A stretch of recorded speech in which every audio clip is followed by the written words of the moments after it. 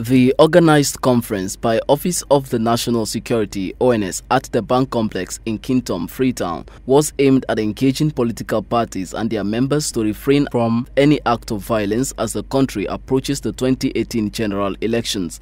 In his opening remarks, the moderator of the conference, Dr. Abubakar Hassan Karbo, noted that the conference is geared towards promoting the rule of law and building confidence in the security sector to conduct peaceful, free and transparent elections. The National Coordinator, Office of the National Security, Ishmail Tarashid Tarawallie, assured Sierra Leoneans that they will ensure that security is granted to the country in order to organize peaceful and fair elections in the upcoming polls. In order to ensure a peaceful and secure environment for the 2018 elections, tantamount to a credible outcome, political party leaders must feel morally obliged to work hand in glove with the security sector. For this reason, we have convened this consultative engagement to cover the following key objectives and outcomes. 1.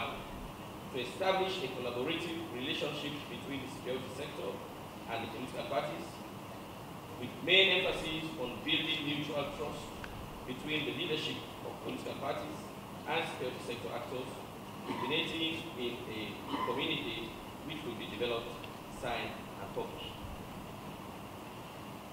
2. To provide fundamental knowledge on the national security architecture for flag bearers and other eventual governance actors.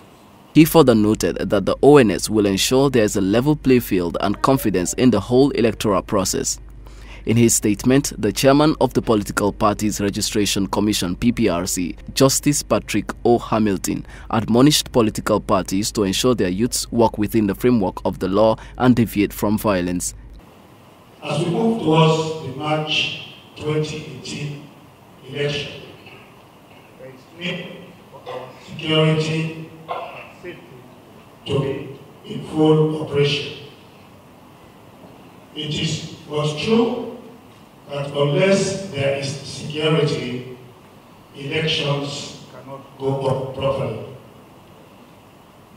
Political leaders must ensure that the youthful population of their various political parties operate in a non-violent manner so that our society can be fully operational.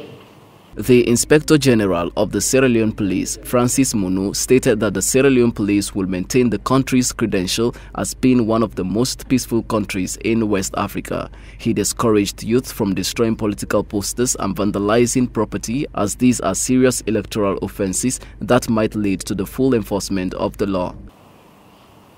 Let me start my main body of this statement with assurances that the Sierra Leone Police is ready, willing, and able to provide a conducive security environment for credible elections to take place, so that the outcome will reflect the wishes of the people. The Commissioner for the National Electoral Commission (NEC), Mfa Ali Conte, noted that since 1996, this is the first election that is funded primarily by the government of Sierra Leone. Other highlights include contributions from members of the security sector, political parties, civil society organizations and the media. Eric Silas Kawa, Star News, Freetown.